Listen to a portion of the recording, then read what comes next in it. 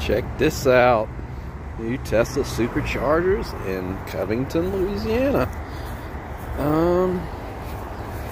Got quite a few of them here.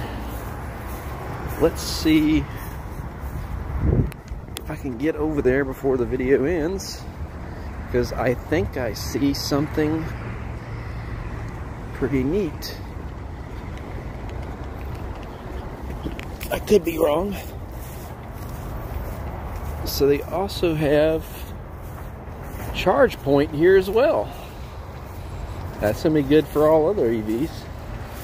These aren't DC fast chargers though, unfortunately.